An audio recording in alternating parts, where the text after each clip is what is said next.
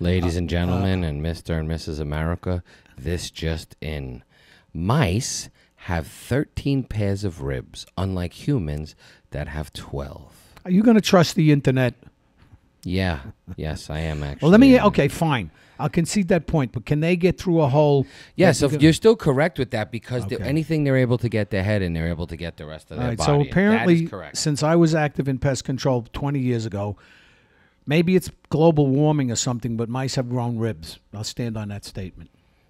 So now they've grown ribs. That's what you're going to say? Because of global warming. Okay. Anyway, okay. That obviously is bullshit, but I'm going with that, okay? Yeah.